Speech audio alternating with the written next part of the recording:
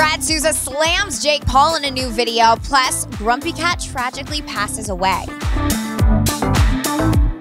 Hey guys, it's Ali for Hollywood Life, and it's no secret that YouTubers are copying off Mr. Beast's videos, but that doesn't mean everyone has to agree with it. Chandler Hallow, a friend of Beast, tweeted a screenshot showing how Morgs has been making these same exact videos as them for months, causing fellow creators to sound off in support of Beast. Mr. Beast, being the cool-headed guy that he is, responded to Chandler saying imitation is the sincerest form of flattery, and continued to keep his cool when replying to FaZe Banks, saying in part, "Not everything I do is original either. Tons of people copy me every day, but it would be hypocritical if I were to get mad at them." Moving on to Logan Paul, the vlogger is preparing to head to Russia for a fight and opened up to Bradley Martin about how much he'll get if he wins. I wish I knew more about this. After getting your face smacked, who knows if your jaw is broken or you have all your brain cells left? Guess what the grand prize is? Monetary.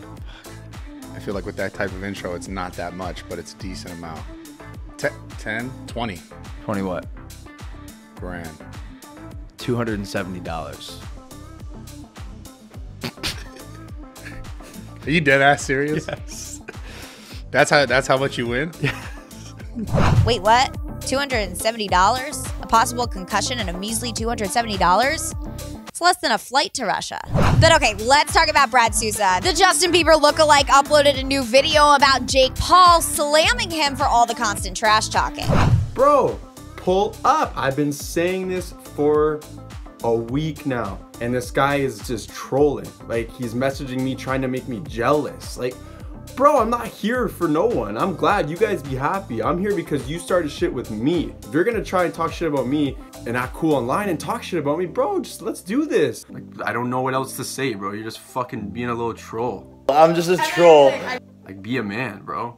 I was loving the savagery earlier this week, but really, what is a Jake versus Brad fight going to prove? Who's the best at using Tana for clickbait? Because of that line, I'm feuding with DeVante. I'm gonna rip off the band-aid on this one and make a really hard transition, but Grumpy Cat passed away on Tuesday at the age of 7. Grumpy's family took to her official Twitter to make the announcement, saying despite care from the top professionals as well as from her very loving family, Grumpy encountered complications from a recent urinary tract infection that unfortunately became too tough for her to overcome. Grumpy Cat was born in 2012 and has been a darling of memes for years. She's made TV appearances, has had book deals, and attended the South by Southwest Interactive Festival in 2013, where people lined up around the block just to take a picture with her. Grumpy Cat's family concluded their message saying her spirit will continue to live on through her fans everywhere. But alright guys, you can hit the sub, like, and bell button, comment what your first pet was, and follow me on social media at Ali Stagnitta to see my pets.